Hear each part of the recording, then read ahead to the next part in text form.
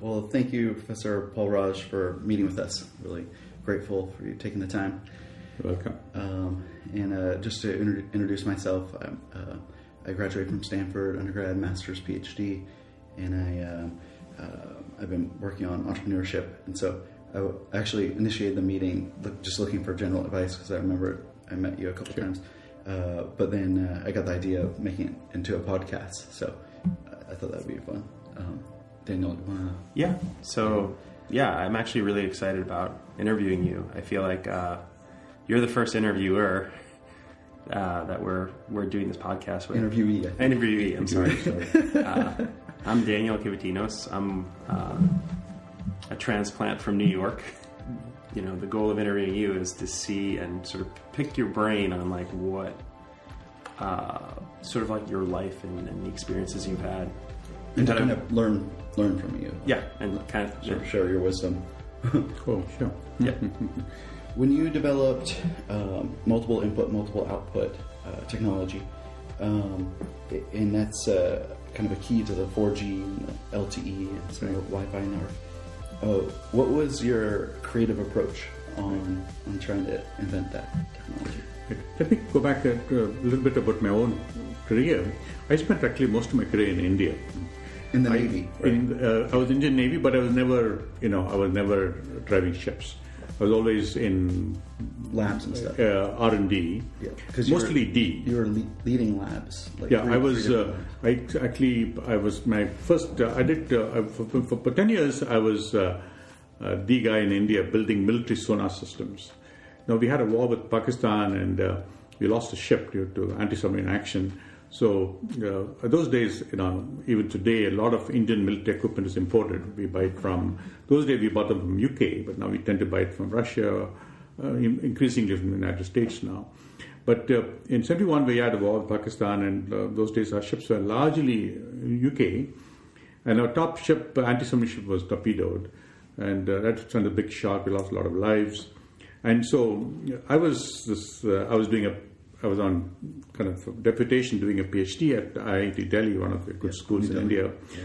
I was there only for 2 years. I was only given 2 years. So I was just back with the naval headquarters when we had this war. And so they asked me, can you do anything about the sonar, which had obviously not detected a submarine? So I just went back to the university happily and then did a project there which became very successful. We built a new sonar inside the university. Not easy to do, but we managed to do it. And that was the APOH? No, that was earlier. That was sonar 170B. Oh, okay. 170B, which is the British name. We sort of took the sonar, threw out all the electronics, kept the transducer and all the heavy engineering part. We didn't want to touch that. But all the electronics, we sort of modified it. We changed the waveforms, the signal processing. It was a big success, and we sort of improved the performance dramatically and came up with some very nice ideas. So that was then productionized and put into all the ships. That was a 2-year kind of a project, and I spent a year in England, working as a research scholar. And then I came back, and India was looking at really top, a world-class fleet sonar for its, because this sonar I sort of modified or improved was the searchlight sonar, which is like, ping, receive, step, step, step. It's very slow in doing a scan. So you want to really transmit all around and get back all around. It was called panoramic sonar. So that was the kind of the standard state of the art. So we were looking for a state of the art sonar, and I think we actually were interested in the American one, but we wouldn't get it from the United States. Didn't want to sell it to us. So I said, no, let's build it on our own, and that was the APSOH project. And that was a very successful system. That took about 6 years to build. And that was modeled off the U.S. technology? No, it was really our ideas. Basically, I was in charge of the project, project leader. It's just, ideas coming out of my brain. Because we had access to what the Russians were doing, because we had a lot of Russian sonars by that time. But we also see in Europe and Americans, we didn't have very much ideas of what we have to. I think sonars are very classified, pretty secret stuff. And the sonar was mainly for the ships under the water. And this was surface ship sonar, which is either operating off a transducer, which is below the ship, or in a fish, which is towed hundreds of feet in the water. It's like looks like a dirigible balloon, one of those kinds you see up there. but it's metal casing. It's stored deep in the water. That's because propagation of sound in the water has lots of problems, and by going deeper, you get better ranges and so on. So it's called variable depth sonar, VDS.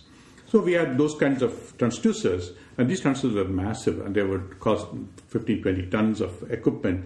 A big, 5-6 feet diameter and about 7 feet tall, containing hundreds of elements or transducers. So this is the transducers part, which is a thing, but all electronics was inside the ship. And so that is a very big, very, very big project. Hundreds of man years of effort, and very, very successful. And I think, there's certainly anything better than anything we saw in Russia or Europe, but we really couldn't compare with the American, but I thought we were better than the American fleet sonar those days was sonar called SQS-56. We had some idea what it was doing, but I thought we were probably very comparable, if not better. And better than Pakistan. Big pun? And better than Pakistan. Oh, Pakistan. Yeah, Pakistan never had anything like that. So we were. So this was very successful and became India's really first major success in electronics for the country itself. Not only for the sonars, for the country. And that was before the big IT boom. Well before. Yeah. And in fact, this was the 70s. Was this the 70s when? This was between 77 to 83. Okay. 83, and the IT boom started. A little bit towards the end of 80s, and so this actually gave, I think, the confidence in India that we can build world-class systems. And for some reason, the word world-class is always pinned on the sonar, saying this is really state of the art, and so that was very successful. And as a result of that, the Indian government at that time, Mrs. Indira Gandhi was the Prime Minister. Indira Gandhi, she was assassinated later. Oh, yeah. A lady, yeah. So a very strong woman. And she knew me and she said, wanted me to spend some time abroad. So I had spent briefly in UK at Loughborough University earlier, after my first project, and the first sonar project. So this time I said I wanted to go back there, but somebody in his wisdom said, no, I've been to Stanford, it's a great campus, why don't you go there? Do you know anybody there? I said, yes, I do know someone called Professor Thomas Kala, who was a professor here. So he said, why don't you ask him and go there? And we would pay for it. The Indian government would pay for it. So I wrote to him, and he said, no. He said, he was my external examiner for my PhD thesis. In India, you send the thesis out to foreign examiners because, to get more feedback. Unlike at Stanford, examiners right here. Totally internal. So mine had come here, and that was a very, very. I did some thesis in signal, estimation of signals and random signals and noise, and nonlinear estimations. I used the tools of stochastic calculus, very, very esoteric stuff. Stochastic calculus, I don't know if you've dealt with it, but it's not d by dx of x squared is not 2x, it's something else. It deals with functions which are everywhere continuous but nowhere differentiable. But so using those tools, I had a very, very successful thesis. It was very, it had unified the whole area very well and predicted a lot of new results. So that was very good. And so at that time, he asked me to come and teach a course at Stanford on thesis. He was very impressed. And Berkeley had somebody, professor, who was also said, why don't you come there, Eugene Wong. But when I went to Indian government, I was a lieutenant in the Navy, and they said, no way, you're going to the United States. The US was a big enemy of India. Because you guys had sided with Pakistan. And so they said, no, you can't go there. But many years later, that was in 74. But in 83, when I finished this project, when of course things had improved, so I wrote back to Stanford saying, can I come in? And Professor Kala said no. But then I sort of wrote back to him once again saying, why don't I show up? In fact, my bosses in India were saying you should go to Stanford. It's a nice university.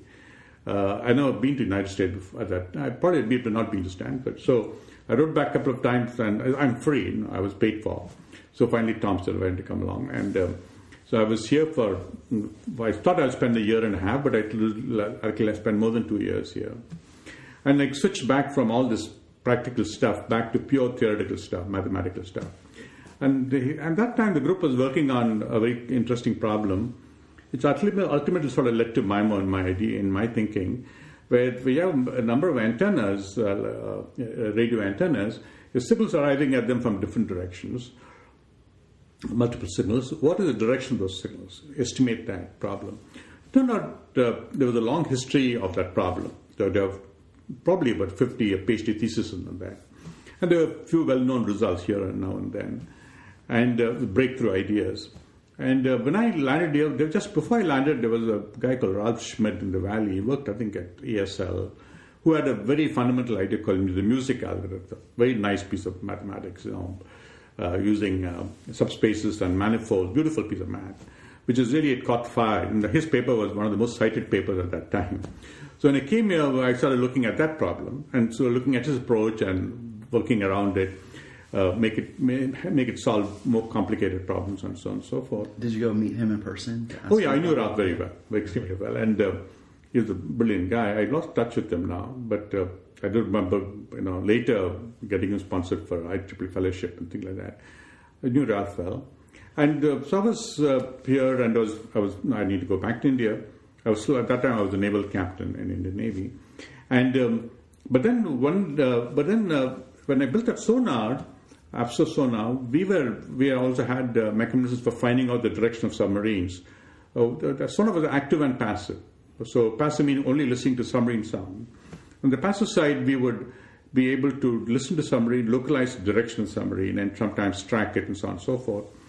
And I was looking at the ideas there about how to do it, different approaches. And finally, we landed up with an approach which turned out to be the right thing to do, but we had explored other ideas. So when I came here, the problem was very similar here, except we have multiple signals coming in. So the problem was a little different. So there was a core mathematical problem to be solved. I was going back to my APSOH days, so I was trying to see how do I translate the ideas here. And I was sort of trying to get to it for many months. I was holding it in my head for many months. Finally, one day it cracked, 2 o'clock in the morning. I was actually at the office at Stanford when I was working on it. An idea came in, it took only a few minutes so it actually works. And we dubbed that thing called Esprit, the angle Esprit. And it turned out to be a pretty big revolution. For the last 30, 40 years, people have looked at this problem in one way, and this is a totally different way. And so everybody looked at it and said, this is a total breakthrough idea. And was it this concept of like multiple antennas at the endpoints? Yes, there's still the idea of antennas, but the thing that Esprit worked out was it showed that you form something called matrix pencil, and or generalized eigenvalues of certain matrix pencil where what you're looking for. So, all the earlier system, you had to plot a spectrum and look for the peaks, and that would tell you the directions. And they had all the problems of biases and variance. This was more efficient, method Kramer bound. So this is actually a totally new idea, and it really just took off. Esprit became like earlier music became, darling, and I think there are thousands of papers now on Esprit. I barely had this idea. We first presented it in a conference in Essilima, and my time was up at Stanford, and I went back to India. And one of the students of Tom, called Richard Roy, a very bright guy, he went on to build around Esprit, wrote a thesis on it, and he took it over and went forward. So you had the concept and he implemented it. Yeah, I had the concept, and we wrote the first paper together. But Professor Kailath was the group head, so his name was always on the paper. So I was the first author. I had the idea, and Richard Roy helped me with simulations and things like that. Later on, he did some advancements on his own and so on and so forth. But I went back to India, and I was back here. I was still in uniform, but I was not going back to the ship, so I needed to do some D. I always say in India, we don't need R, we need D. We need to build some stuff in this country. Forget about research. So anyway, I was then asked to take over a very large electronics warfare lab. We have a large lab, probably 5,000 people, scientists, and I was pretty young. In New Delhi? Or? This was in Hyderabad. Oh, okay. So this is a very large lab, and the government said I didn't take it over and run it as a director. I was a little unkeen. I was pretty young. I think the average age of the lab was 10 years older to me. Average age, leave alone. So in India, age matters. It's a more traditional society. So I thought I would have a lot of flack, and a lot of people said, "Don't do it. Start something on your own." I managed to, using the leverage of the Navy, to tell the government that let me start a new lab, and so I started a lab in AI and robotics. It turns out those days we were going through a hype cycle in AI here. So when I was at Stanford, though I was working in signal processing, I used to attend some AI conferences. Feigenbaum, who lives nearby, was there, and so on and so forth. You knew John McCarthy? And John McCarthy I didn't meet him, but I did know Feigenbaum. I knew a few more people. And I knew another professor in Carnegie Mellon called Raj Reddy, who's a very robotics guy. So I said, this is still far away for India, but let's start it and build a group. Eventually, we will do something with it. So I started the lab, but very quickly, India just then started a big program on to build our own fighter jet, fighter combat jet, like F-16 equivalent type system. Those days we were buying our fighter jets mainly from little bit the older versions from the MiGs from Russia, and we were buying them from France, Mirage, but we wanted to build our own. Spending a lot of budget on this, so that was already started. But till at that time, the only guy who delivered a big system, had proven, gone to production, was used by the armed forces was me, the sonar, APSOH sonar. So the government, in their wisdom, said, you are the guy who can do something with this program, so why don't you take it over? So I had no idea of aeronautics or aviation, so I said, I'll do it. But so I spent almost a year going to Air Force bases, flying in aircraft. So it started out as an artificial intelligence lab, but then you switched to the fighter jet. I was just running the lab pro forma. Essentially, I knew my real job was that. So I was taking time. I was not doing much in the lab. That was the main objective. Yeah. So I started getting some flying experience, going to Indian Air Force. We had Mirages. We had the Sea Kings, which was the Sikorsky helicopters. So we had to put out aircraft all over the world. I was getting familiar with them, tried to understand the psyche of Air Force people. And one thing that always struck me at that time was I needed to get an Air Force officer to run this program. I can be the chief engineer, but I needed a guy who was an Air Force guy, because my worry was that this aircraft could kill people, test pilots. Test pilots are the most important people in the Air Force. If it kills a test pilot, Indian test pilot, the Air Force will walk away from the aircraft, because somehow I sort of had that feeling. So I was lobbying the air chief. Now here I don't call them here. We call them chief of the Air Force, to give me a very bright, I think 1-star general from the Air Force to run this program. So I'll report to him, but I'll be the technical guy. So all this is going on, and the Air Force was skeptical about what we were doing. These tensions were there. At some point, the Navy, and I wanted to change the structure of the program, take it out of the government somewhat. Yeah. Quick question. The Air Force guy was needed to basically make the project sort of safer for the test pilot, or to sort of market make the Air Force own the program. Own the program. Okay. This is our aircraft. But you were building it, and if they died or got hurt, it would be from your team. It's Air Force. They buy into it emotionally. Yeah. Then like in the APSOH project also, it was though I was the head of the thing. I did it under the government lab. The Navy had a lot of investment in it. Naval chief would not let that program die, because he really needed that sonar. So he did a lot of battle, a lot of politics in these things, to make sure the Navy gets that. So I saw that model. Otherwise, APSOH never survived all the politics without Navy being 100% behind it, saying, I want this thing, and I'm prepared to chop any amount of heads to make it happen. And of course, it helped them that I was a naval officer myself, so I was running the program, but there were lots of politics. And part of what gives them that motivation is like, hey, we internally generated this. And as well as, when the opposition comes from somewhere else, and we saw opposition, they would chop the heads, saying that, we don't want any, and this program has to succeed. So later, I always felt the Air Force must own this program, and they need to defend this aircraft, and then it might kill some people, but they will be behind it. So that was part of it. But I wanted structuring the program, take it out of the government. There was ridiculous bureaucracy. India is very bureaucratic. I'm immensely bureaucratic. We talk about bureaucracy in our country here as difficult. It's far worse in India. So I wanted to take that to change the structure. Eventually, I used to go to Delhi every week. I was in Bangalore. It was about 2 hours south of Bangalore, to try and push the papers forward. But eventually I began to feel that, there were lots of people opposing things. And so then I told the naval chief that I don't think this is going anywhere. So maybe I should come back to the Navy and build some submarines for you, something like that. So he pulled me out, but there was no project for me to run in the Navy. So I was sent to a large defense electronics manufacturing company called Bharat Electronics. They do all the radars and sonar. They actually manufacture the sonar that I designed. So they were a big manufacturing company. Largely, their business model was to buy the design from outside, from Raytheon or from maybe Ericsson, and manufacture it for India to add some internal value. But the design would come outside. So then I was posted there as director of R&D for them. So they had a large group of people I was running, but I also had built some labs called Central Research Labs, so more fundamental labs, where we're not directly doing product development, but doing a little bit advanced development, building some more skill sets to get away from the mindset of importing technology, but creating our own technology. I was there for 2 years, and meanwhile, the Indian government was trying to buy a supercomputer, the CRE from the United States.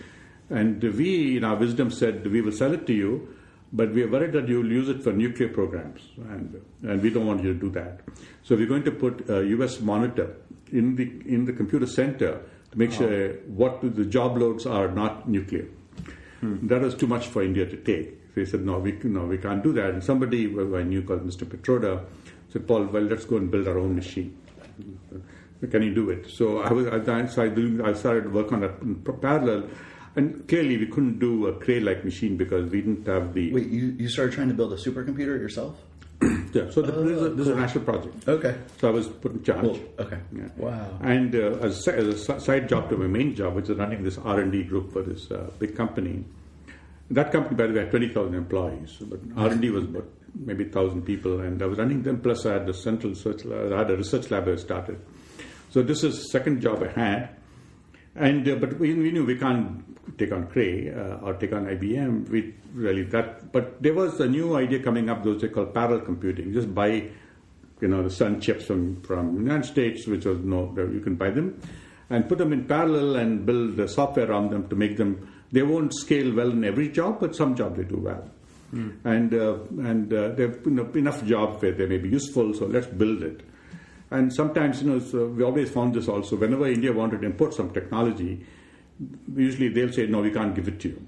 But we start building on our own. Then they say, okay, maybe we'll sell it to you because you'll build it anyway on your own, and we don't want to be left out of making some money.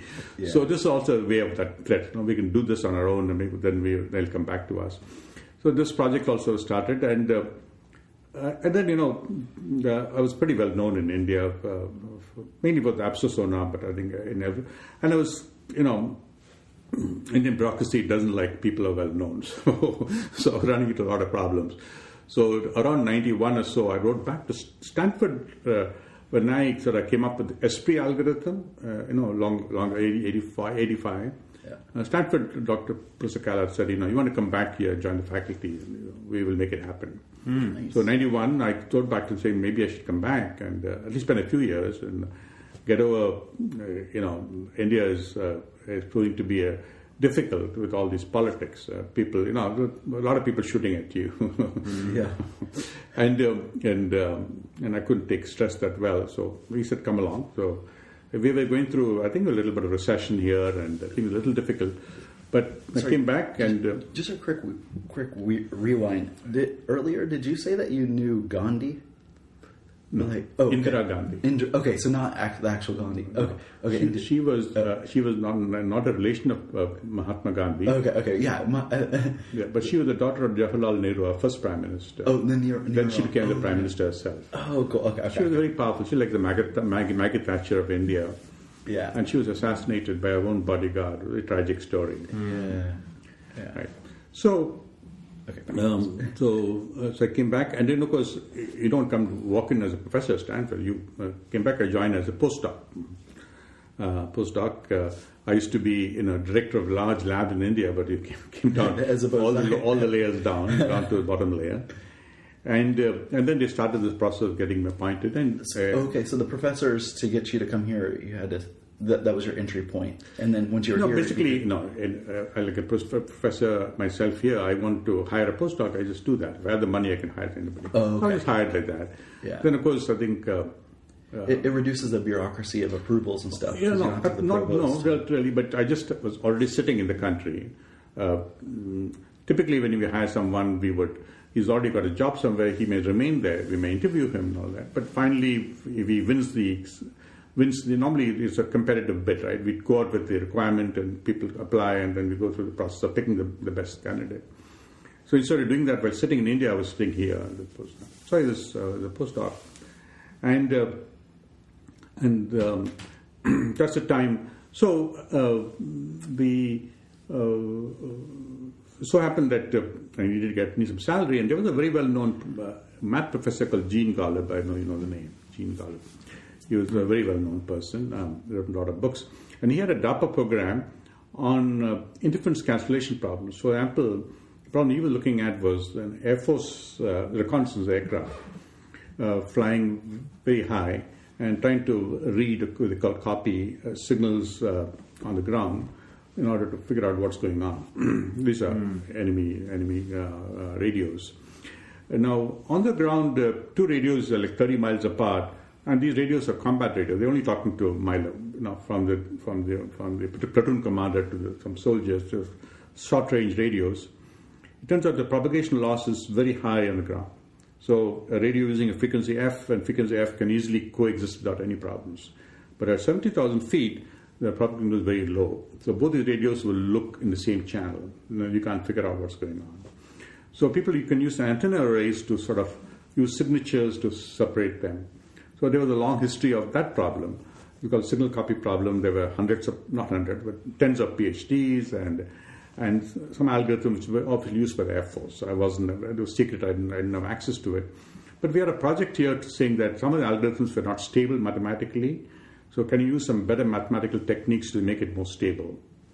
So Professor Golub had this project, and I was attached to him, saying, why don't you earn my salary working with him? Till my appointment process went through, and there was no guarantee that I would win the... Oh, you're a postdoc for Gene Golub. Yeah, so I sort of worked with him. I was actually sitting in the E department, but I was working with... But at that time, we would do simulations of data using MATLAB, some tools. I always felt that, we should have some real signals, don't create mathematical signals and then try and solve the problem. Let's have some real signals. And this was around 85? This is 91. 91. 91. Okay. I mean, I came 91 October, so it's 92, around 91, 92. So we had this prototype very quickly built, and we were trying to get some real signals for a real wanted signal and interference signal, and you want to separate the two or cancel the sky. So we were doing it, doing this on a PC. And the way it works is the signals are, I just took cordless phones those days to act as signals. So those guys are too close to each other, the system will break down because it can't see difference in signatures. But the far apart, it will work. And that's how it behaved. But one day it rained in Stanford, so I moved that equipment into the foyer of the building, and for some reason I noticed that when these two cordless phones were next to each other, or maybe two students standing next to each other, I could still separate them. So that was unusual. That was startling. It should not happen because. So then it quickly occurred to me that the multipath effects of bouncing on the walls was making it happen.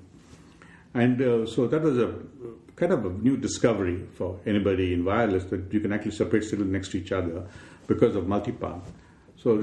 But it wasn't relevant to the Air Force. Air Force problem had no multipath. This was aircraft flying at 70,000 feet. There was no multipath there. So it's irrelevant to that problem, but it's just thinking about it. So I was having a haircut, I think, 3-4 days later. Then I said, what happens if these two signals from two different radios come from the same radio, and you put them on two antennas, and maybe you can make a little bit of calculation show that you can actually double the capacity. You have 4x4 antennas. You need to have as many antennas as on that side as this side. So if you have two antennas there and two here, you get twice. You get 4 there, 4 here, 4 times.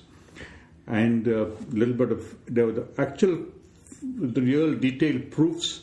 Very esoteric, rigid proofs I didn't have. But quick back of hand calculation showed it does work.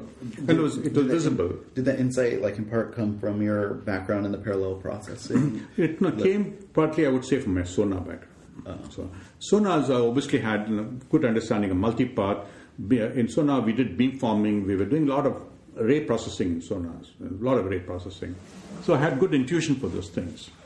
And I think that helped. And of course, I had worked a couple of years in directional arrival estimation at Stanford, and theoretical stuff, ESPRI, in 84, 85. I think all that helped. And while having this haircut, I said, we can actually, by having multiple antennas at both ends and doing the right coding and encoding, you have to do some processing. You can actually make a signal bandwidth, like you have, let's say, a 1 megahertz bandwidth. You can make it look like 2 or 4 or 5 or 8 without any penalty, because you get it for free if you have these antennas, you do the right coding. And so I had some calculations to show that worked. So then we wrote a patent. But at that time, everybody I talked to in the cellular world, we were still using AMS phones. And this wasn't good fit for analog technology. And by the way, that was the MIMO key insight. That is the MIMO. Multiple input, multiple output. Multiple inputs from antennas, multiple outputs at the side. And were you thinking like wireless internet at that time? No, I was thinking about increasing speed of that thing. When this idea came, I was not looking at wireless at all. I was looking at the Air Force problem. Oh, right. But then the fact that you could do this triggered the idea of why don't you use communications. And then so that's how... Because more data can be transmitted. I can get more data, more throughput. Yeah. Plus there was no cell phones really back then. There were a few. They were only analog phones. Yeah. And data it's only voice. There was no data. So people when I talked to some people, they said, this is too far off, and we don't want multiple antennas phones, not going to work. But we were just talking those days about television, called digital HDTV was just coming on board. So I went to Washington. Somebody here, I was still a postdoc. I think Professor Gallup, somebody paid for my ticket. I went there and talked to some people there, and they said, this is real stuff. We want this kind of stuff. We're waiting for this, is like worms coming out of woodwork. They were trying to squeeze 20 megabits into a small channel, and they were facing this problem of bandwidth. I said, this is a great idea, and we should look at it. But the problem there was that, but anyway, there was a lot of support from that community. So when I wrote a patent, I said, I pushed it towards that problem, but said you can use it for cell phones too. And but it turns out the HTTP community had progressed on their system too far around to use this idea. So it's finally being used now in Europe in digital broadcast, but 25 years ago it was considered too early. They already started heading in a certain direction that they didn't use this idea, so they had to change all the coding and all that, and it's too late.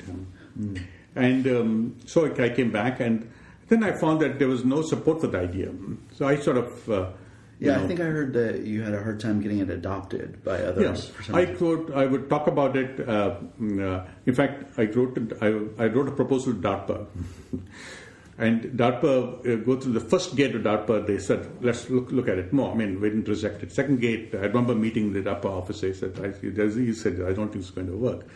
It's too good to be true. I'll give an example. Like they don't believe the math. Like you showed them the math. But even, I should be able to convince them, but no, it didn't quite, exotic math to be convinced. But here is the unbelievable part of it. When you send digital data today, like in your phones today, in 4G, you send something called QAM. QAM is, suppose I want to send in one signal instant, I want to send you 6 bits of data. The way I do it is, I have 64 dots of signal. I send you one of the 64 dots. So that's 6 bits of information. Today we've gone up to 1,000 QAM. So one symbol I send you, I can send one of 1,024 dots, and you get 10 bits of information. So let's say you go back 64 dots, and I'm able to get 6 bits per symbol across the link. And let's say I put a 4x4 MIMO. I now actually can get, instead of 6 bits, I can get 24 bits across the link. It's 4 into 6 into 24 bits. So now you ask the question... By having multiple antennas. By having multiple antennas. Now you go and ask the saying, okay, you have this link sending 6 bits across. Let's say you're transmitting 1 watt of power. I'm getting some signal here, there's a lot of loss, but I'm getting, I need to get about almost a factor of 100 SNR, signal to noise ratio, in order to get 6 bits across. You can't get 6 bits with a lot of noise. You have to, noise must be really low so that the bits don't get blurred. Shannon's theorem. Shannon's capacity. Redundancy. And so let's say you have 1 watt coming across, you can get 6 bits. You put MIMO with 4 antennas, it's still only 1 watt. That means each antenna is only 1/4 of a watt. You see, now you can get 24 bits. That is, one can show that. But how much power you require without MIMO to get 24 bits on this side? You have to go from 6 bits to 24 bits. You'll require 1 million watts. This 4 antennas is equal to 1 million watts of advantage. When you say this to some people, they'll say something has to be wrong. You can't just get that kind of stuff. That's what I think. They need a prototype, a proof of concept. No, it's easy. I said because my demo of signal cancellation was analog. I wasn't doing digital. So I didn't have a demo of the digital value thing, but anybody in that art could figure out this is true. But DARPA said, no, we don't think it's going to work. So that didn't work out. And I talked to the company, the Qualcomm, they said, no, we don't think this is going to work. It can't be true. Something is wrong. I spoke to some very well-known professors. There's the Professor Tom Cover was a very big name in information theory. Yeah. Tom also said, Paul, this is just too good to be true. There has to be something missing somewhere. You haven't thought it through. Yeah. But I have a demo of it, but analog demo, which is good enough. But nevertheless, I sort of said, this is not going to be. We can't build a company now to build something yet. Let's wait for some time. But you believed it was 100% right, and they were all wrong. So they were. For one thing, is that.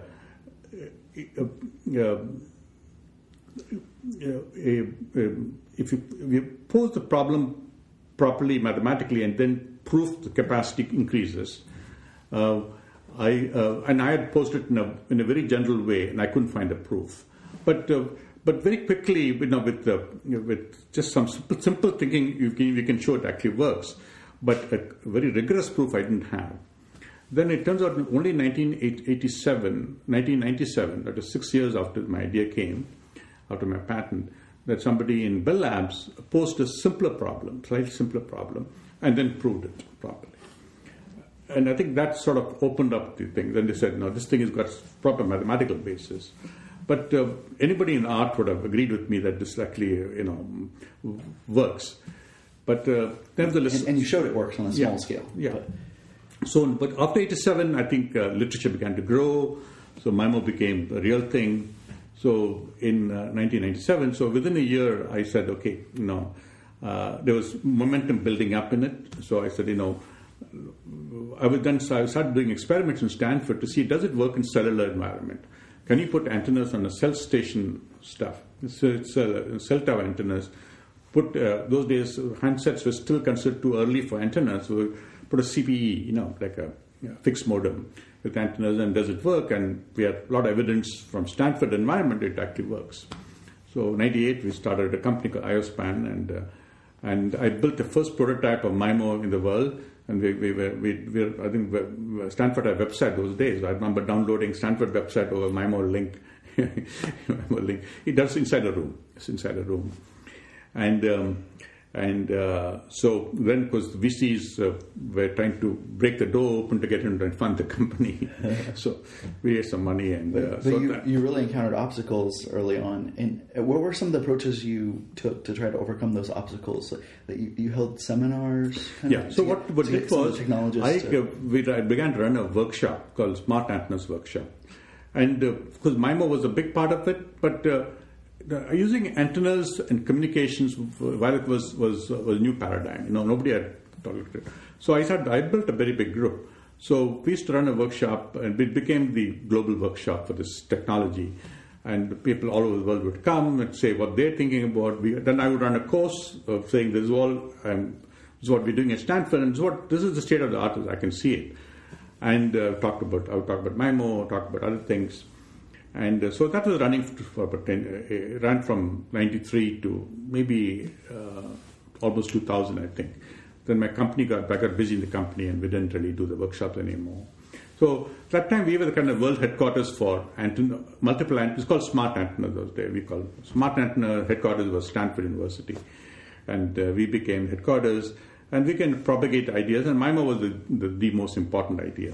There were other aspects of antennas. And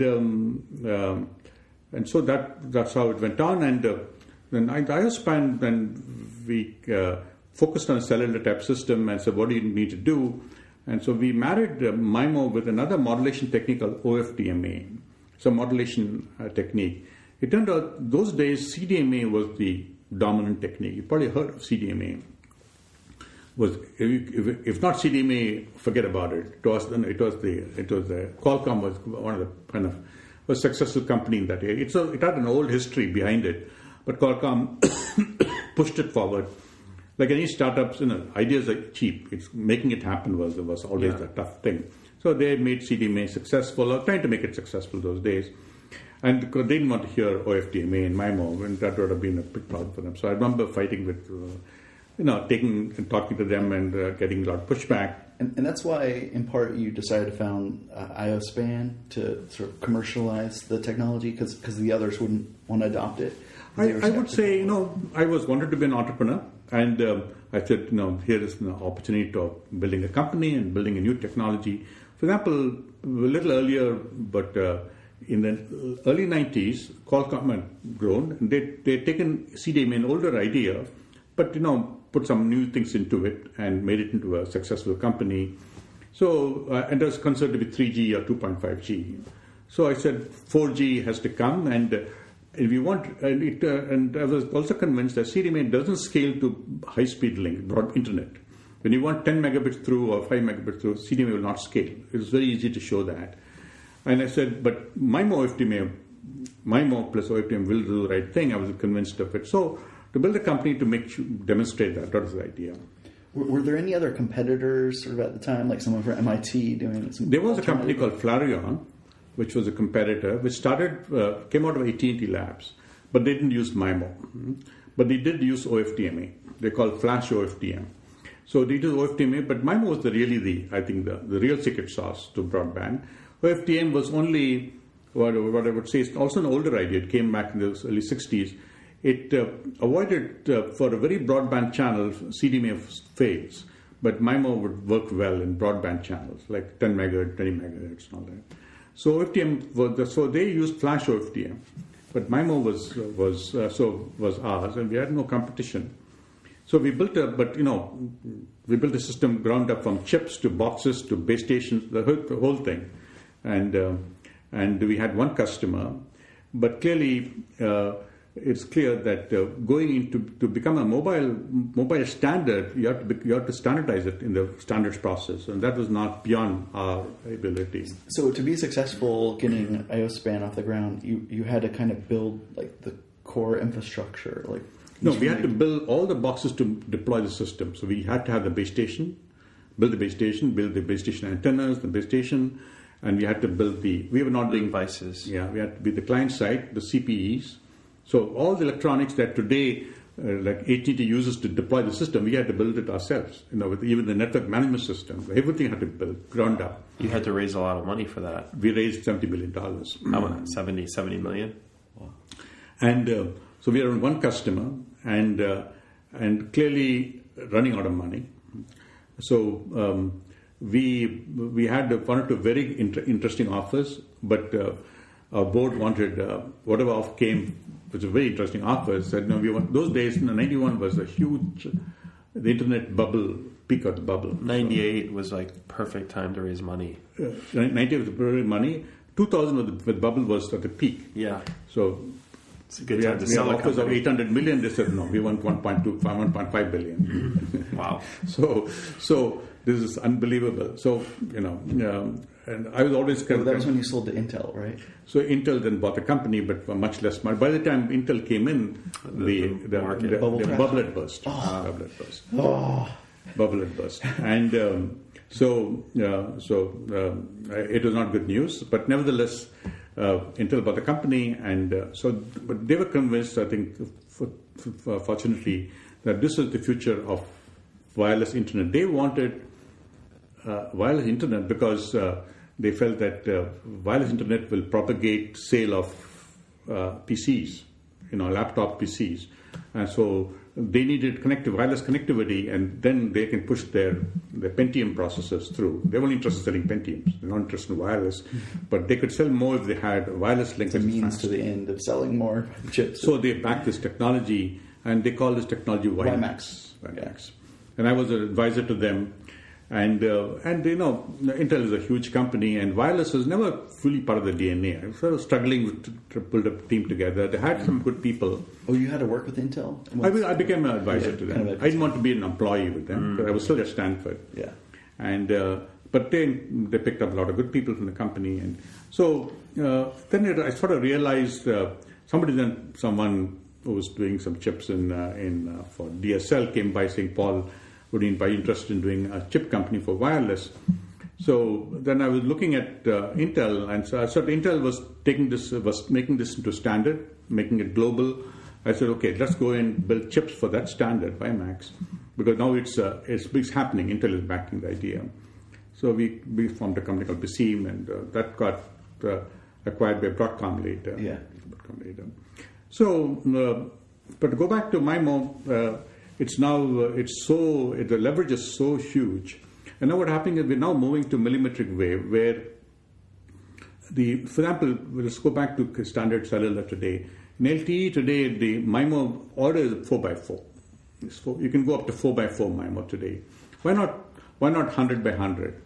The problem is, first of all, at the base station, these antennas are very big. You put 100 antennas in the tower, there's no place for anything there.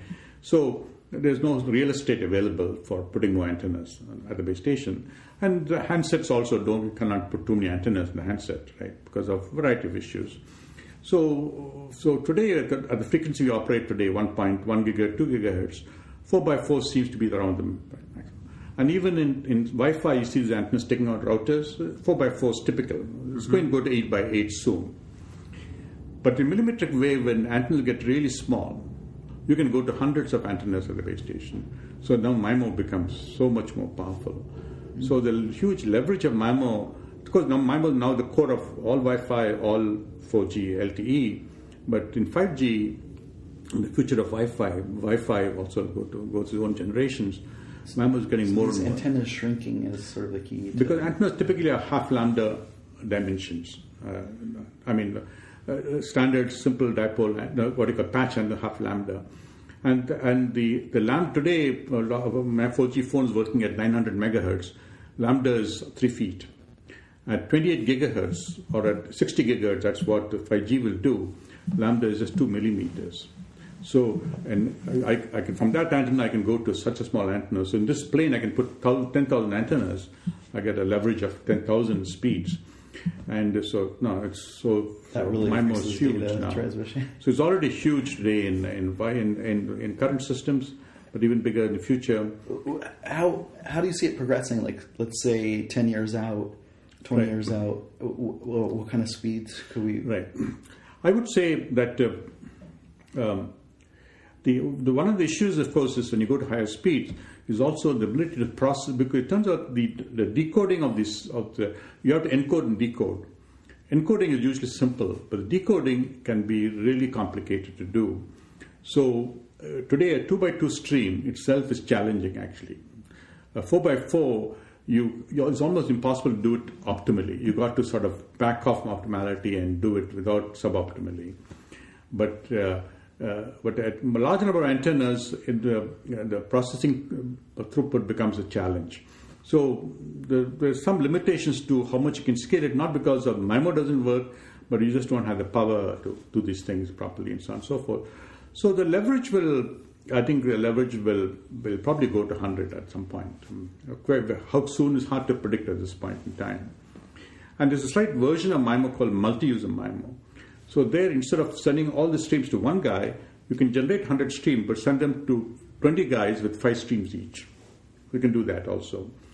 There, what happens is, it is nice because the phone only needs to have 5 antennas, but 20 of them participating simultaneously. And then the processing per phone comes down. So there are a lot of ideas called the multi-user MIMO, distributed multi-user MIMO. There's a lot of variation of MIMO now. So and 5G has embraced all of them. Next generation embraced all of them. Wi-Fi has also embraced all of them. And I think where it'll finally pan out is still a little early for 5G to say that, because 5G is still about 2-3 years away. It'll first come, I think, in fixed wireless. We're trying to build gigabit pipes to homes. I think that's where MIMO will come in at 28 gigahertz and give you not a huge leverage, maybe a leverage of 4 initially, but it'll increase after that. And that can be used within the fiber optic cables to the home? The idea is to bring fiber optics to about every 10 houses. Yeah. And then fiber optics, every house is too expensive, because it takes about $4,000 to run the cable to your house, I believe. You've got to dig up the street. Yeah. And then the guy says, I don't want the service. That's a lot of dead money. Yeah. So you don't want to do that. You want to bring it to a point like that, 15, 20 houses around you. And then if somebody wants to sell him a modem, he doesn't want it, fine. At least 10 customers will pay for the cable. So it's a much better business model. Yeah. Google tried fiber. It hasn't worked out. Really? Yeah. Okay. Yeah, I remember they were trying to give it to the Stanford faculty. No, we have it. I have fiber here free, but this is free, so I don't want to pay for it. I'm happy with it. And Google's put the money in. But when have a commercial operation, it hasn't succeeded for them. It's too expensive because a lot of sunk cost. So for wireless is beautiful because you only sell. First of all, the modems are much cheaper to run. Once fiber you got to dig in is expensive, but the last 100 feet meters it can be purely incremental. If somebody wants to buy a modem, he pays $50, buys a modem. He doesn't want it, that's fine. And it solves a lot of other problems. Like there's countries that don't have any cables running in the ground, right. So they just have cell signals. So it'll be really. So it does. In many ways, wireless is really the way to go. Yeah. So it will come in initially as fixed, but finally handsets will have it. So there's a huge, today 5G. Every day there's a huge conference somewhere in the world, a lot going on, and so it turns out MIMO, and then the pairing of MIMO and OFDMA was done in IOSpan. I didn't invent OFDMA. OFDMA was invented in Bell Labs in 1960s, but that pairing was a critical pairing, and I won't go into detail why, but that has now become everything. All current systems are OFDM, MIMO OFDM. All futures MIMO FTM. So that became a rock. I can't see it being shaken now because it's so fundamental.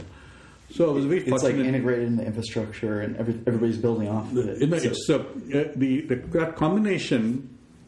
So MIMO, it turns out there are other ways of doing multiple access or modulation techniques. Spread spectrum, CDMA works that way. MIMO doesn't work with them very well. It works well with OFDM. But MIMO is such a huge leverage and since OFDM works well with it, OFDM and MIMO got married together, and it was hard to separate that. So that's become the fundamental thing, and I can see it being there for forever. And there have been many attempts to see whether they can find any better ideas. I think that things come. So it'll be more and more of MIMO order, more and more of bandwidth, and OFDM is going through some what they call as numerology. That means normally in Wi-Fi we do OFDM with 56 tones, and LTE we do with 1,000 tones, but people will bring in more flexible toning and things like that. But basic ideas are the same. So I was very fortunate to stumble on this idea in 1991, which came not by thinking about anything, but actually doing an experiment. The experiment said something was funny there, and that triggered the whole thing. But I would still say that you couldn't prove it sort of generalizably. No, I could easily prove it, saying that it works. But getting a rigorous proof I didn't get that, and that needed mathematics that I didn't have. I'm a naval guy. Never had any formal mathematics. Whatever I learned is all self-taught. So somehow I didn't have the math to prove it rigorously. But anybody who knew wireless would agree with me that this does work. I can prove it with the 99% accuracy. 1% was missing. Well, at that time, were you kind of like the crazy guy in the room pitching this idea and nobody else believed you? Or did you have other people that kind of backed you and supported you? I would... I'm not a great communicator, but I didn't have... Tom Cover was suspicious. Yeah. He just said, because I told you this idea that with 4 antennas, you're making 1 watt look like million watts. you can actually, we have 8 antennas, one watt look like 1 billion watts. True, absolutely true that you wanted the speed that 8 antennas gave you, you would do with one antenna, which is technology those days. You needed 1 billion watts. I mean, it's ridiculous, of course. So when you see in that light, people say there has to be something wrong. How can you get that much leverage? There must be something wrong here. So there are a lot of people, for good reasons, said no. It's kind of like people are thinking linearly, but you had this paradigm shift and it created an exponential. Right. and so Dartmouth said no. It seems crazy. But there was a guy in National Science Foundation, John Cousins. Wrote me a beautiful letter for my 70th birthday, who believed in it. He gave me some money. So my first money came from NSF. And did you have to go to Washington and pitch him in person? I did go, but it turned out the moment I landed in Stanford, there was a seminar on future of wireless or something like that in Colorado, and somebody said, "Why didn't you go for it?" I went for that. There I met John Cousins, and I told him, he got to know my background. I built sonars, high-speed computers. He said, Paul, you've done everything, so you're a guy that we should back you. You're a guy worth backing. Because the problem in a lot of research is that people are sitting in 2 different tunnels, 2 stovepipes. Practical people and somebody who can bridge both is very valuable. So he saw that. That's really interesting. So he backed you because of you and not because of him believing in the concept. I did go to him when I went to meet the HDTV guys and pitching the idea to them. They were very receptive. I did go and meet him. And I told him on the board how it works. He said, Paul, it's a great idea. Yeah. But later on, I sent a proposal. I think he had a confidence to back me. And he always backed me all the time. So he just retired. So I had some thing. But it's only, I remember when we got it working and Qualcomm came and saw it. And then they said, this has to be true. Until that time, they said, they found every reason why they thought it may not be right. Today, then of course Qualcomm now you ask Qualcomm, they're not CDMA. They are MIMO FTMA company today. They had to pivot change the culture. Technology changing, yeah. So that was the story of MIMO, and I had wonderful students and postdocs. Now I'm retired. I'm not active there anymore. But I've been sort of playing in the valley a little bit, and I did another small startup building, matching machine learning with Wi-Fi.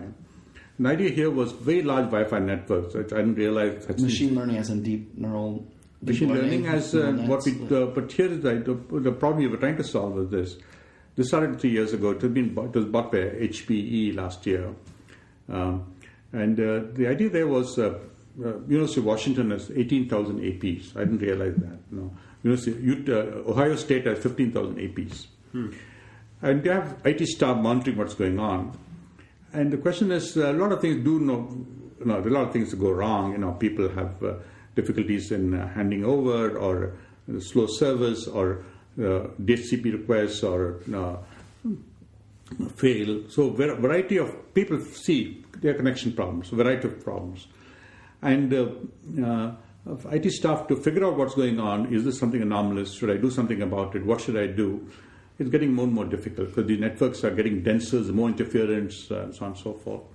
The question was, can we bring in machine learning to try and help it out? Looking for patterns in the network behavior. That's right. Looking for anomalies. Yeah. And it turns out that's not easy to do because what is anomalous, say, in a dorm may not be anomalous in a classroom because they're very different environments. So we have to learn what is anomalous and then flag, and then try and help root cause it. And we might see that this anomaly has, in Ohio State, was root cause might have been nothing more than some software bug in the Apple release, perhaps sometimes. And you have a set of training data that's human curated. Not so much. The most paradigm we've used are not being based on supervised learning, mostly unsupervised. Usually unsupervised. Support vector machines and k-means, clustering algorithms, looking always for outliers. This should be the pattern now, but there's some outlier that doesn't look okay. Maybe it's okay, but we go and dig into it and we find something is a problem. Then we flag it and it's presented with IT staff saying we think there's an issue here, and maybe we think this may be the root problem that you're looking at. It creates kind of a recommendation engine to prioritize the different issues. To make the job of IT staff easier and to augment their capabilities. Yeah, it's augmenting. It's not replacement human intelligence. Augmenting And very good feedback. And in fact, HP, Aruba, by the water company called Aruba, which is a big Wi-Fi company. Yeah, David Sheridan's company, or was it David? I don't know. The Aruba was started by Andy I think a guy called Kirti Malhoti, who's now running it. Oh, okay. Nice guy. So I'm an advisor to him. I didn't really follow the company after we acquired it. I'm an advisor to him. And so they bought the company, and they've been very successful. We call it Deep View. So I'm sort of now shifting my thinking about MIMO. There are tens of thousands of people doing MIMO, and it's too mathematical now for me. So I'm getting bored. It's grown beyond your it's huge. I also wrote the first textbook on it, but now there are how many books?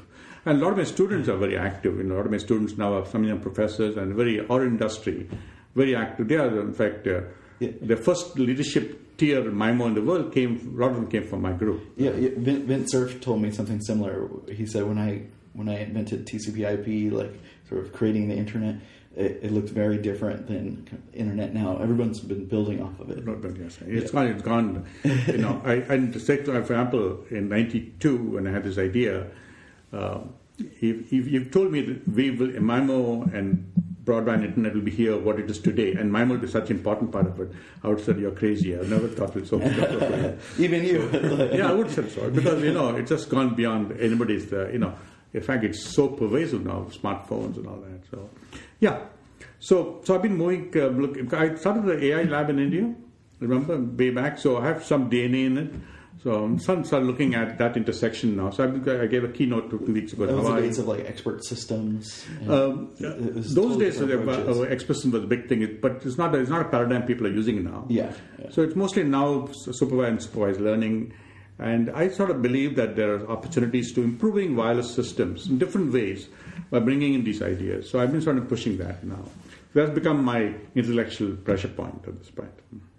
Wow. So you've kind of like shifted your focus to this advocacy role of approaching this. Right. Because first of all, I could see, for example, in this other company, Rasa, that's my third company, we could see we added real value by bringing in machine learning not into the core of the technology, but in the management of the system, the network management side. But I think it can also play a role in the core. So I actually gave a keynote saying, here are some crazy ideas. They may be crazy, but some of them will be true. Let's think about it. Let's get the youngsters looking at it and so on. So I've sort of become, but MIMO itself, I'm not. I get a lot of requests to do keynotes. I stopped doing it because I think I'm way behind. Everybody else is ahead of me. Yeah, it'll look bad if you're not abreast of the frontier when you're the creator. Right now, it's mostly. But I would say that I spent almost 25 years in India and almost 25 years in the US. So I have 50. But India was always building stuff, and sonars. Then it became high-speed computers. I did a little bit of small other stuff like radars in this company, company I was in. And Stanford has always been wireless, because MIMO came in within a few months of coming to Stanford. So it built my future for me here. And I'm pretty involved with China and with India. And in India, my big thing, I'm very involved in India. You guys may not realize this. We have an idea of India being a very high-tech country. We import everything. Everything is imported. We have a lot of service companies. We do a lot of services now. Intel has 10,000 people there. And HP has 5,000 people there. But there's no much innovation there. Innovation is all here or elsewhere. So I'm trying to see whether we can build our own companies there, which can, be a innovator. And we have good people there. It's just that the mindset is not there. And you're doing that by working closely with universities like IIT. I've been working with the government a lot, but I find government is hard to move. So right now, in fact, I'm very active now in next generation of wireless called 5G. So I want all the young professors to build prototypes for 5G, get some hands wet, build stuff, like I always did. And and I said that something good out of come along. Maybe they'll start their own companies and things like that. So I've been pushing that, and I've not been able to get funding. I went twice to India. We're hoping there's a meeting the day after tomorrow in Delhi, which I'm not going back for, but I believe we'll get the funding for it. And I'm lobbying the Indian government to fund it. So in India, I'm involved with that. And I'm also a professor in China, a national professor, and they're sort of interested in my vision of what 5G is going to be. So I go there and spend some time with them. What are the key leverage points on sort of making that change? Because you're kind of over here living sort of a privileged life here in Silicon Valley, but yet you want to help people over there in India. Are you trying to approach it by like focusing on the government or the education system or industry? I think right now mostly with the top schools, the IITs. The technologists. Yeah, but the government, I initially tried, I'm actually a global advisor to Indian government on telecom. It doesn't meet very much, but I did try to see whether we could, I always felt that in India there's a lot of knowledge of wireless because Intel, my own companies, all my companies have backends in India, and we have some very, very good people there. In fact, I would say the chips that we built here were largely done in India. We had some supervisors here, but a lot of very good youngsters there. So they can do it. They can do it. They can absolutely do it. So I was trying to get the Indian government to find how to create more venture capital in India to help these guys build companies. But the Indian government, I think, has not been able to take that leap. Well, do you think you could have invented MIMO from India, or you'd have to be here in Silicon Valley? I would say, I had the idea there, but for it to have the traction it's had, it would have to be here. Yeah. Partly being at Stanford helped it. I know you have an automatic, credibility factor as part of it. Then, and MIMO also, I'm prepared to bet it'll be nowhere near where it is today, if not, I not started IOSPAC. And showed it actually works. You had not handsets. You needed that 70 million in venture capital. Yeah, and we showed it worked. We had a full setup of 3 base stations in Santa Clara, and I still remember company coming looking at it and saying it actually works. And that took it into standards and then Intel. So I think that kind of leverage India would never have had. So it would have, not to say it not have taken off, but here I became the kind of evangelist for it. There, somebody else would have had to be an evangelist. India didn't have the capital or the mindset to be able to push these ideas. Even today, we have virtually today we look at all the standards work done in Wi-Fi and cellular around the world. India doesn't participate. We are a no-show. So clearly, you had to be. Even Europe would have been difficult. I think you had to. Stanford, Silicon Valley was the right place to get to MIMO to come up with to be born in. Perfect place. And were you thinking that before you came here? No. I got to be a scientist. I just had because I had this kind of offer. It was not a kind of offer saying because Esprit was very big. It was when Esprit came out. It was and I think it dominated research publications for years. So people said, Stanford, no, if you can do Esprit, why don't you come back and maybe do something here? So I had that offer, and then I was having my own frustrations in India. So I said, children were getting to high school, I said maybe they can come and get to high school and get to college here. Yeah. So it was I was really a kind of an economic immigrant, but if I'd got it from a second-class university in the US, I wouldn't have come. I was already very senior in India. I was. And you came here as a postdoc. Yeah, I came at the bottom of the bottom. So, but because of Stanford and I sort of I knew people here, and I knew that it will work out. So that's why I came. Yeah. Did you have any issues like they always talk about really smart people from India coming to America having visa problems? But did the professors work that out for you to come here? No, those days there was no issue at all. You just getting an H-1B or green card was so simple. There was no problems at all. There was never a problem, and of course, because my leaving India was of course was heavily noticed in the papers because I was very well known, and even today you find a lot of blogs talk about me leaving India. And did they feel like you were kind of abandoning them? Not that, but there's always a lot of hard soul searching, saying why did Paul leave, and but I left for very good reasons. The problem was my problem was I was successful very early in my life. By age 35, I was so well known in the country. I had the most successful project, and it was like everything else was here, and mine was somewhere there, and it was so successful that I attracted a lot of arrows, and so it became almost untenable to be hanging around. Yeah, actually, how do they sort of shoot at you when you kind of stick your Well, head out? I wouldn't go into it, but it was not. Do they like kind of try to smear you in the newspaper or like? No, none of that. It is that I think my problem was I was trying to frankly acquire power in the LCA program, the combat jet program. I wanted to take it out of the government, so that was all opposed. I think largely because they didn't want to, give me that kind of freedom because I had done pretty well with no freedom. But nevertheless, I would just say that I'm a U.S. citizen, I'm certainly loyal and thankful to this country, but also love India. And India is a great country. We have very, many good things for us, and we have a lot of poor people still. We have 300 million really poor people. So I really see it my duty to help India. Did you have any mentors here at Stanford that helped you be successful? So Professor Tom Kyle, who was actually my examiner for my PhD thesis.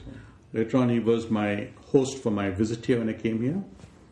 And then later on, when I came back as a postdoc, he was the first guy who said, I'll give you an appointment, I'll give you a job here. So he's always been my mentor. He's not retired way before me, but still very much, he used to live nearby here, but he's moved into Atherton. Wow, that's awesome. And I also had a mentor in India, another my PhD professor in India. At IIT New Delhi. At IIT. And, I've known people in the government, and I'm still very connected. I have lots of friends in India. And your family, I'm sure, right? I have family too. Yeah. My daughters are here, but my sister's there. And I sometimes go back to India 10 times a year. Nowadays I go back 3 or 4 times. I'm going to be there next month. But I go back pretty often. Imagine that you had a Stanford PhD graduate in the room, and he was about to embark on founding a software company. What advice would you give to him or her in terms of how to be more successful as a software entrepreneur? Yeah, I wouldn't particularly put my remarks towards software, but I would say a few things. One, I think, is important persistence. I think in all my companies, nothing ever goes as you want it to go. You go through very rough times, ups and downs, and you don't want to, don't lose heart. So I think persistence, is the most important quality in an entrepreneur. And I think I generally have. I'm probably getting less persistent at old, but I've been persistent when I was younger. That's one. The second thing I think is it's very important to pick the core 3 or 4 people. The core of the company. You have to be very careful in picking them. Make sure they are really good people, certainly bright, but also somebody that you'll have a different opinion with them, but somebody you can get on. You have some level of mutual respect that will overcome paper over things bad days that's going to come. So mutual respect but very bright people. I think if you have that and then you have persistence, I think that there's so much opportunities today. I think you're going to be successful. You'll find something. It's really, if I always say bet on the team, forget about the idea. Ideas, if not the first idea, second one will take off. Bet on the team. And what were some of the key people you pulled in early on IOSpan? All these companies always had grad students, former students. In the core was always former students. But I already realized that in IOSpan we were building heavy iron boxes, heavy iron chips. These students from a PhD from Stanford, even though he's written a lot of papers, he doesn't know anything about building anything. So very quickly, you bring the sparks in and the thinking power, but you have to bring in some gray hairs who know, who are experienced of building things. So the core team is always my former students or somebody I knew. But very quickly, I would bring in more seasoned people. Would be build a company. Also, but I tend to use former students as the initial core because I know them. There's a relationship, so we can figure out the company, and then once the things are setting well, then you can bring other people in. And you've worked with them for years, so you really know them. You know them well. You have the technology, knowledge, and skill. Yeah. And then certainly the intellectual thing. You also know them. Usually, you know them well in terms of personal skills and trust. And it's and the real thing is not knowing them well on a good day; it's knowing them well on a bad day.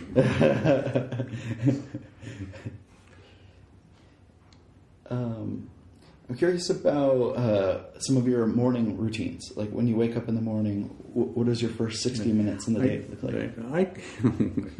A cup of coffee, I think. But right now I'm involved in advisory roles with a number of companies, including Facebook and HPE, because they bought my company. I'm involved with another carrier, Vivint. That's right. Facebook actually has those... Connectivity Lab. Yeah, they have they're doing some crazy projects where they're flying... They have a drone. They have drones. They have satellite systems, and so I'm advisor to them. Propagate internet. Yeah, in other countries. They want to propagate internet access all over the world. So there are a lot of very interesting projects. I think it's smart they're doing that. They're sort of diversifying a lot. Actually, how do you feel about that compared to Google's Project Loon approach, where they have these balloons? Yeah, so Loon was one way of doing it. The corresponding way Facebook took was a drone concept. This is a solar-powered, it will fly for 2 months. All of them have the positives and negatives around them. I think both of them are persisting with that idea, and they're clearly not yet operational. But Google has gone through some compression. They've decided that there are lots of projects going on, and they're compressed back to 1 or 2 because they said they don't think they should be in business of building stuff and becoming a, here you're really playing the role of a vendor. You're becoming an Ericsson or Qualcomm. You're building boxes, so like Ericsson or Cisco. I think Google discovered maybe they don't want to do that. And I think Facebook is still sort of persisting, but they too have to figure out, because their DNA is software. How do they sort of get into these things? Because these are very heavy engineering systems, and it's a very different DNA. I'm deeply involved with them to try and help them and make them successful. So I'm involved with many startups too. So I'm busy with this sort of thing. Then I go to India very often, and quickly go to China and go to Europe. So I'm having fun. What do you think is the highest impact technology that will help sort of spread the internet to another 2 billion people? Right. Would it be nodes in the sky or something? Or, So the satellite can play a role, but the problem with satellite is that if a very simple satellite, it acts like one base station. One base station, satellite covers hundreds of square miles, the footprint of an antenna. One base station doesn't give enough capacity. Because there are satellites now with hundreds of antennas which can form spot beams, and it can act like 100 base stations. But I think satellite has to act like thousands of base stations before it can compete with terrestrial network. Here we can put up a base station every 200 meters. Every base station, remember, has certain capacity, so you replicate capacity again and again. So satellites are more thin route. They're not dense systems. They're good for countryside, going fishing and all that. Mm. So, but nevertheless, as technology improves, they can be competitive. So satellites, then drones or balloons or loons, and then terrestrial systems. And each one has a different play depending on geography and other infrastructure around. But nevertheless, I think phones are now, penetration of phones, voice phones is 98, 99%. Everybody has in the world. But broadband is still low. I think a really good broadband, like 10 megabit link, I think less than 10% of the people, world population have it. And but 50% of the world population has no access to data, internet at all. So we got to connect them. And I must say that Facebook and Google are trying very hard to do something about it. And I think also there's good business models within these countries to do it also. So, but the value of the internet, I think, is huge as a multiplier for growing a country, advancing the GDP. So that's a big challenge for everybody, and that is going to happen. Facebook and Google have a similar motivation as Intel in a way, where they want to sell more. Intel wanted to sell more chips, and so it's like an instant means. Facebook wants to get more eyeballs. Yeah. So they're all driven not so by the core technology as much as by other things. Yeah. But nevertheless, I think it's still a win if you can get internet. Yeah. You don't have it. So I think that's getting. I'm giving Windsurf a degree of Bob Kahn. Getting good internet access to the world's population will be a huge multiplier in every way. It will improve, economic factors very strongly, and health factors, everything. And it's not there today. Even India, I would suspect 80% of India doesn't have really any kind of real internet. So very poor. Yeah, it's kind of strange for me to think of it that way because I think of India and I think of advanced technology like the IIT people I met here at Stanford, but it's actually like the real truth is it's very different. And a few pockets like Hyderabad and Bangalore and Delhi, you see it looks like this country, but you go away 50 miles, it's back to bullock carts, and but everybody has a phone. Phone is really spread. Using MIMO. Well, yes. Almost. When you have a smartphone here, but in India, people with smartphones. Smartphones have become very cheap. They can't afford a data plan on the cellular. It's too expensive. Even expensive here. So they rely on Wi-Fi. So we need to bring Wi-Fi into India. That's way then they connect on Wi-Fi into a smartphone. So Wi-Fi is where broadband is spread in India. That would be the first entry point to have the biggest impact. Right. Because cellular, first of all, more people travel in cars. People go in buses, of course, and getting access to internet on a bus also is an interesting technology we need to do. Here we bring them LTE to the bus and then jump on Wi-Fi. But India, that will be expensive. So, but Wi-Fi will be the way. Finally, the last 10 feet will be Wi-Fi in India. That's the way to do it. What is the worst advice you've ever seen or heard being dispensed in your world, whether it be entrepreneurship or technology? Probably the worst advice is, this is too hard, why don't you give up? Yeah. I've sort of seen that. Connects to your persistence. Yeah. What advice would you give to yourself as a 20-year-old man or 30? Probably to live a more balanced life. I've been too much involved in my job and technology, and I should have paid more attention to things outside those areas. I think I've been. And by balance, you mean like more time with the family? Family, and more holidays and exploring the world for fun, enjoyment. Yeah, that's really good advice. And the reason for that is it's more life enjoyment, or it's like actually better for creative process or productivity, like in the end. Or I think it's more meaningful. It's also important for people around you, so that you're not so focused on things. But also I can't comment about the creative process, but if you're overworked and sleep deprived, you're not functioning properly. So to be rested and the big decisions, you want to make sure you make them when you're fully there. But I never really worked all that hard in the United States. In India, I used to work much harder. I was dealing with much bigger projects. Startup companies are still small compared to what I was doing in India. Yeah, I think there's like 1 billion people in India. Did 1.1 billion now. Did you feel a sense of like intense competition, pressure, because you got these 1 billion people you're competing against? Not really. Not really. I sort of stood above the curve very quickly in my life, right in the beginning. So I never had any probably was my problem was not enough competition. No, I didn't have that problem. And we talk about mentors. I've had lots of good mentors in India also, and I had to, for all of us, we are where we are because others have helped us. So absolutely. And I'm kind of curious, what have you changed your mind about in the last few years? Yes. Like something you believe that was true, but you've shifted your thinking about? I would say shifted my thinking about startups. I always thought they were easy to do because if you had an idea and which is doable and you can build it, people will come and buy it. It turned out that's not necessarily true. You got to convince people and so the idea of to create a market for it, because the best of ideas is if there's no sensitive to it, you can't sell it. So you have to create a market for it. You've got to evangelize it. So I didn't realize that because in India it's the other way around. Because we were importing, let's say, a sonar or radar. You can build it instead of that. You got an immediate customer, and they would beg you to do it. Here you have an idea and you can build the stuff, but nobody's ready to buy it from you. So you got to.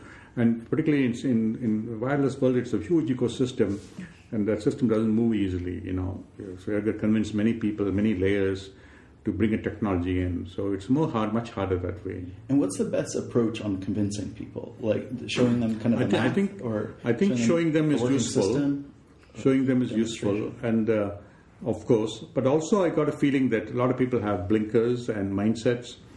So So I think you got even if the truth is right in front of them, they can't see it. Like, for example, I think MIMO, to some extent, MIMO FDMA and what today 4G technology, we have to give credit to Sean Maloney at Intel.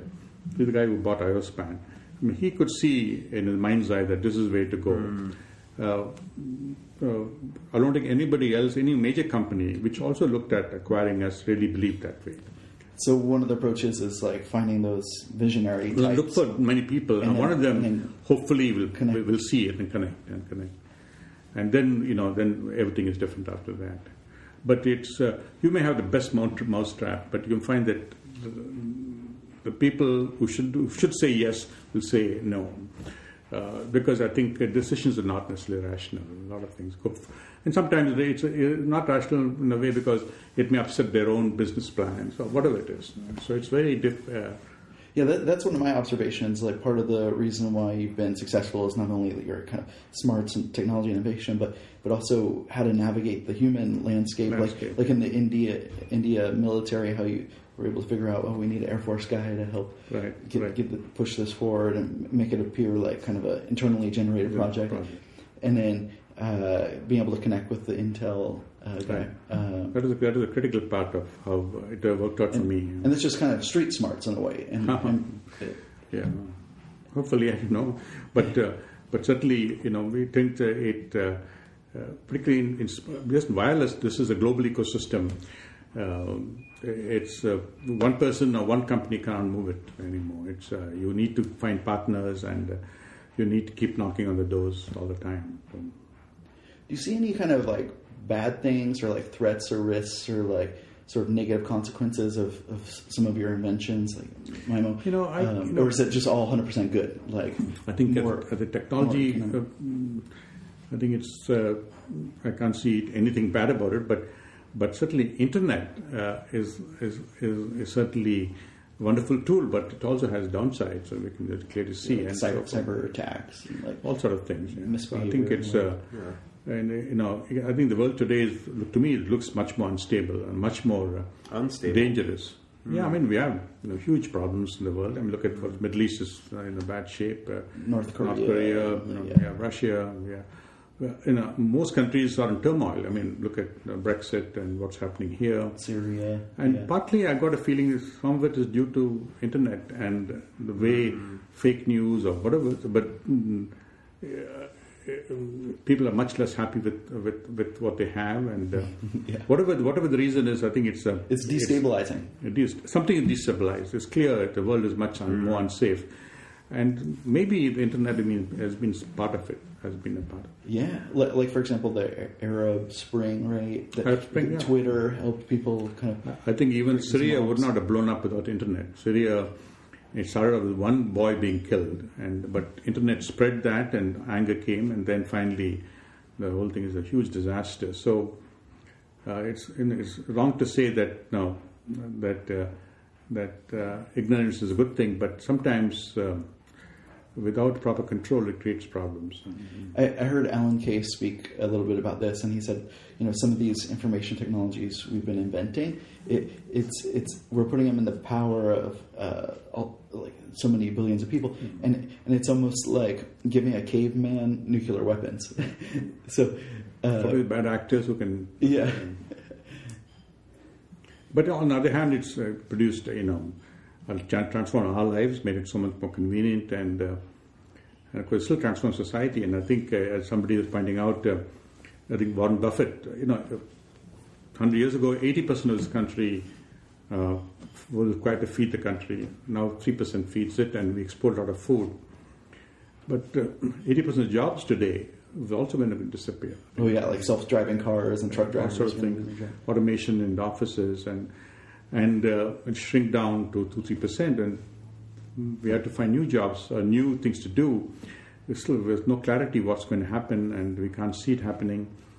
And and if we don't solve that problem, we'll have much more unrest, and inequality, all sorts of things will come. So all these things are double-edged weapons, but that doesn't mean we shouldn't develop these things. But I think we certainly need more human factor skills in our society to deal with them. purely, just unleashing technology without thinking through the societal issues is a problem.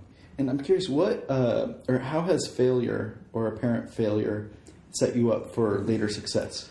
Yeah, I think I've certainly learned. None of these has been uniformly successful. There have been failures too. I would go back and say that carrying people with you, making extra efforts to carry people with you, and persistence. I think I would put them as two important things that.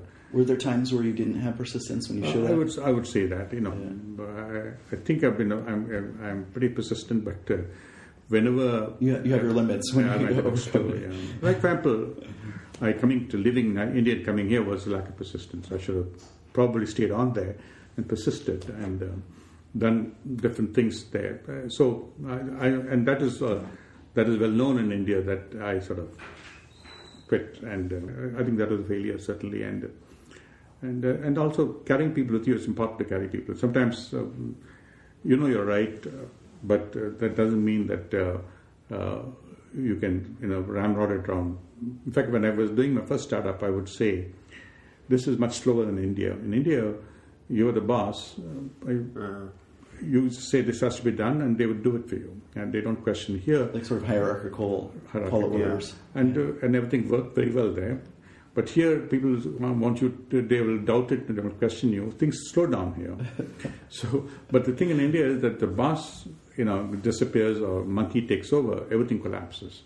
But here, you have much more depth of thinking, so that even though the top guy disappears, the system can take over. It's much more democratic here. But it's slower.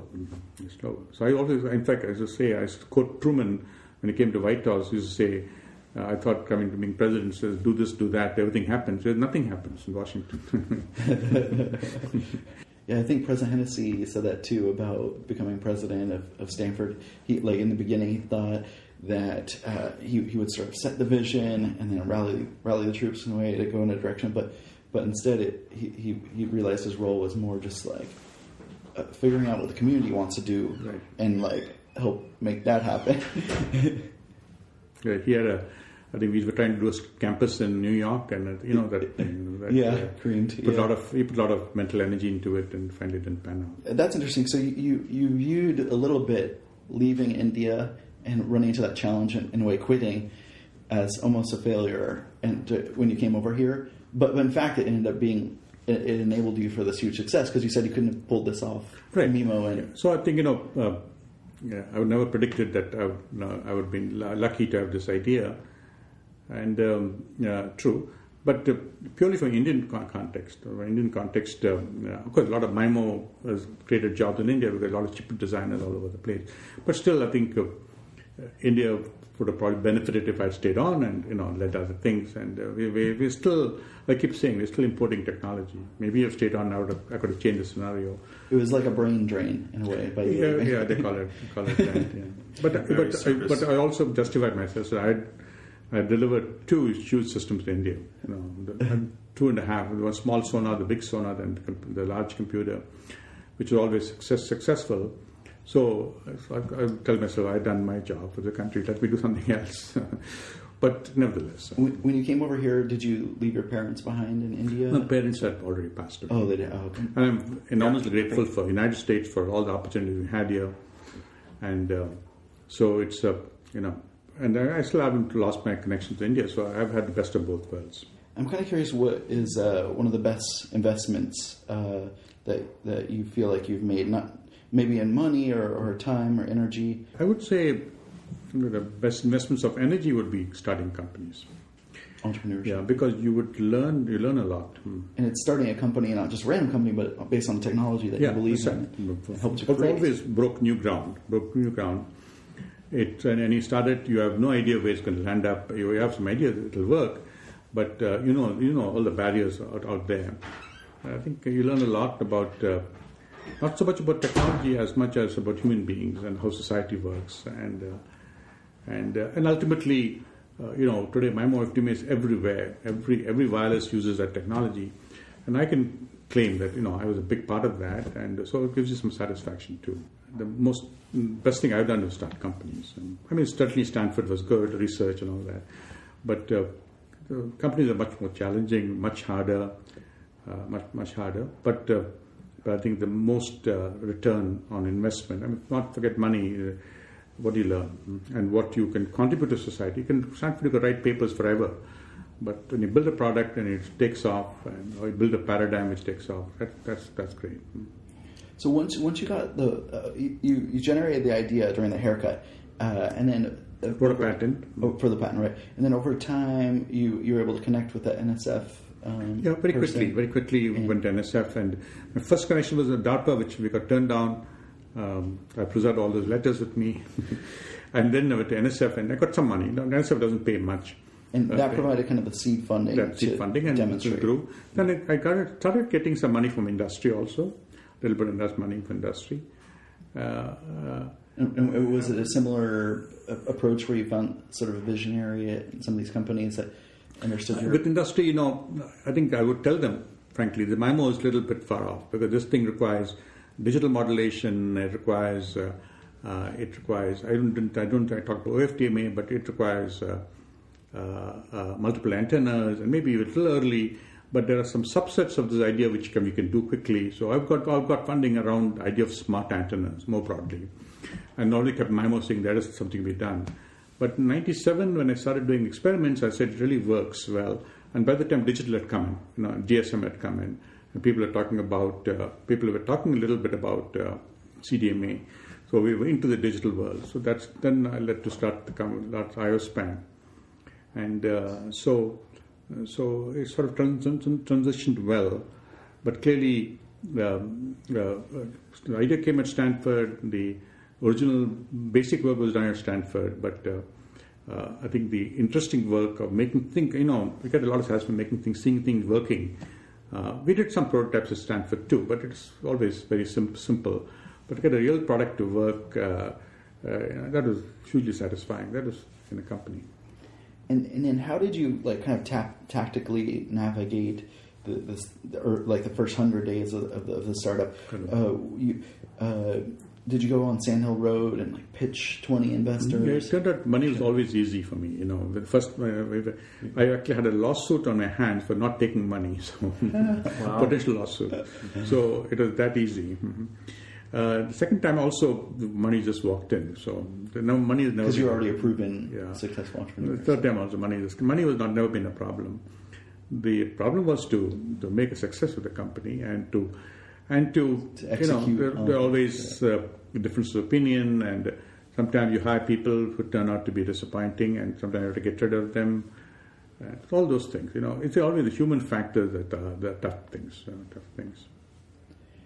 Yeah, actually, I'm curious about that. What's your approach when you hired somebody and you thought their potential was great and they were going to have the impact you were looking for, but it didn't work out? How do you approach separating? The thing is that I always played the cheeky game, but I never CEO. I was always CTO. I always was a CEO guy. So when it came to